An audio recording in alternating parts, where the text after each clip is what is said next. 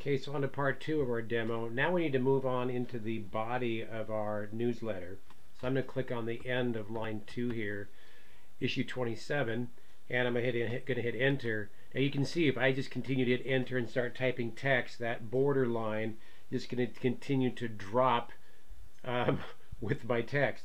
So that doesn't make much sense at this point, but to kind of go, I call this going through the gate or passing through the gate so we can get past that border line.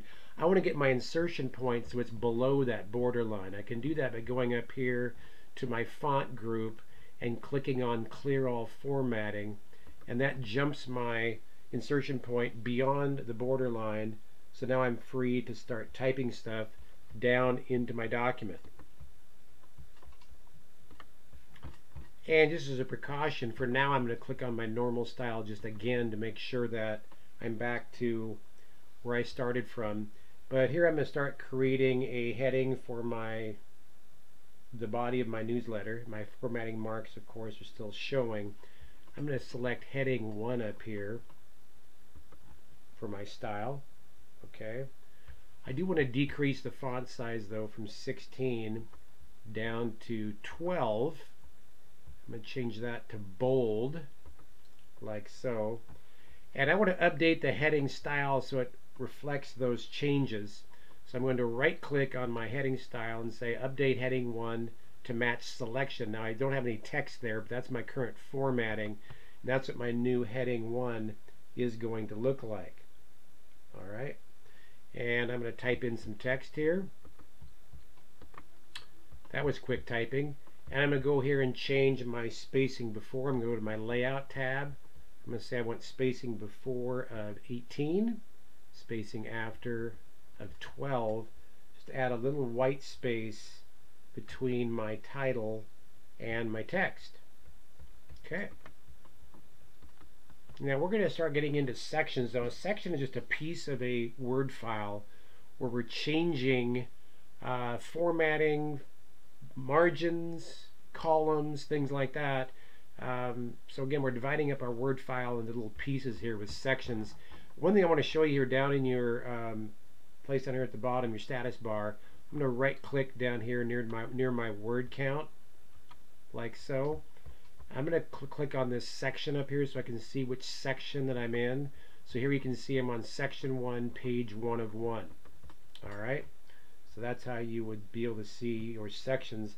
Really helpful, especially if you have a document with multiple sections in it. Okay. So my insertion point is right after the article. I'm going to hit enter.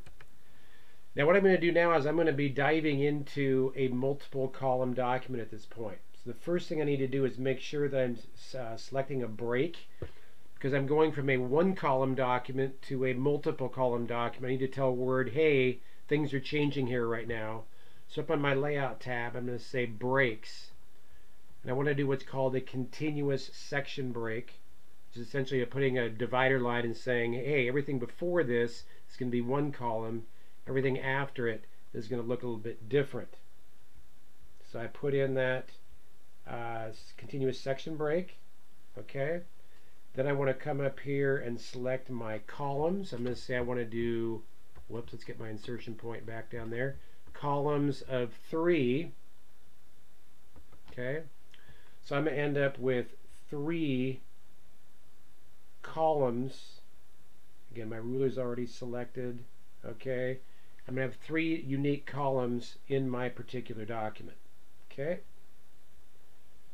It's also helpful to turn on justification. I'm going to go to my home tab. On the project, for some reason, they didn't ask you to do that. I'm looking ahead here to what you're going to be working on. I just see I've got an extra space there. All right. If you're going to do newspaper columns, you want to have obviously you're going to have a nice straight left margin. You also want to have a nice straight right margin. So I'm going to come down here to justify and select that. So you'll see that as I format this document, that it will align the text accordingly to match the right margin of the text. I'm going to start typing some stuff here, so I'm going to pause for a second. Okay, so I typed some information about avoiding malware infections. I typed all that out. I'm going to hit enter to start a new paragraph. except this time I'm going to bring in some information externally into my document. I'm going to say insert up here, and over on the right in my text group I'm going to say objects. Okay, I'm going to say text from file.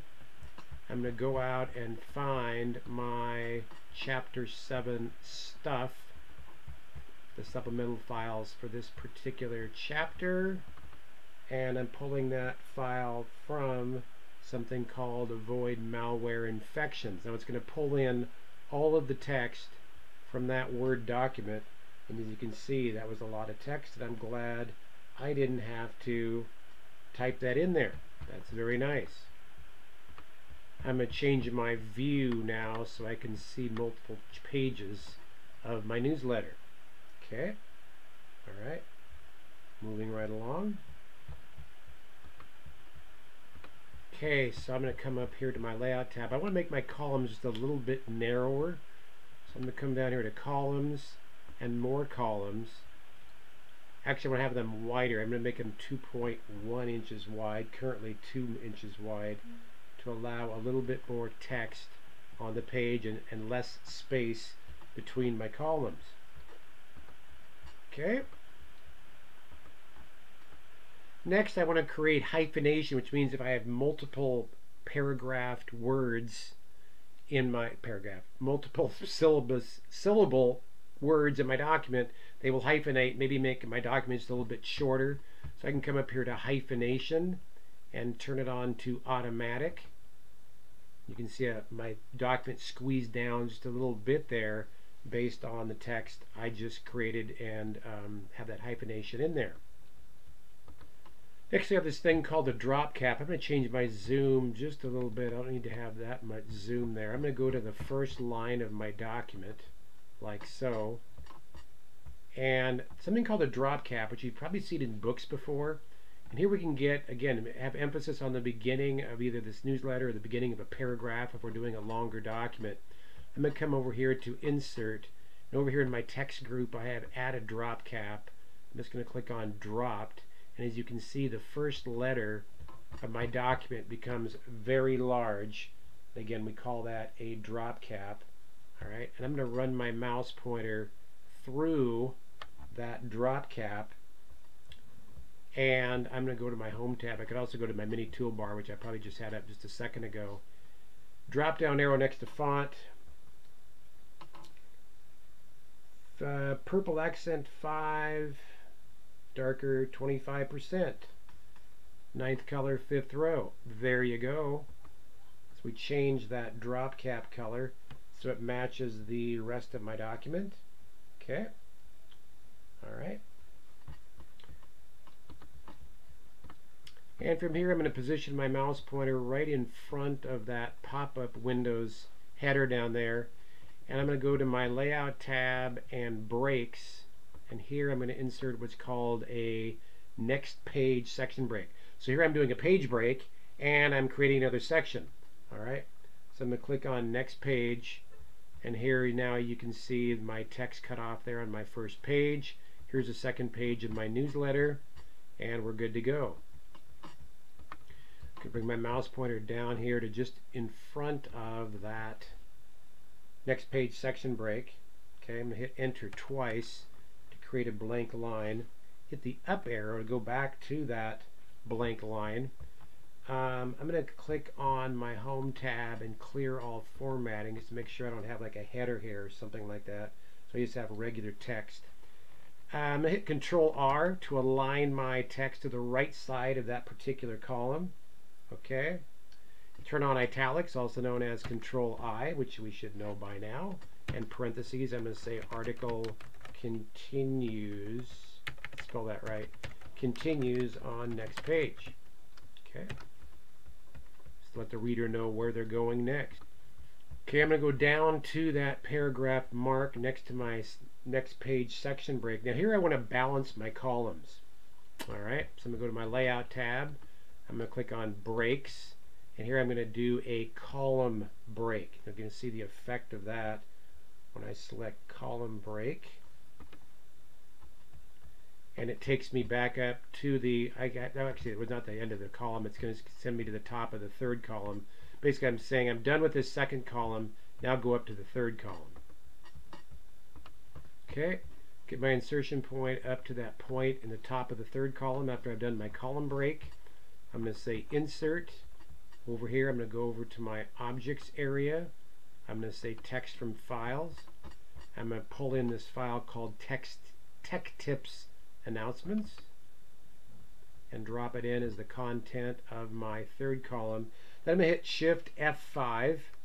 Like, what in the world is that? Shift function key 5 takes me back up to my previous editing position in that third column. Okay, next we're going to pull in a text box. I'm going to have still on my insert tab up here.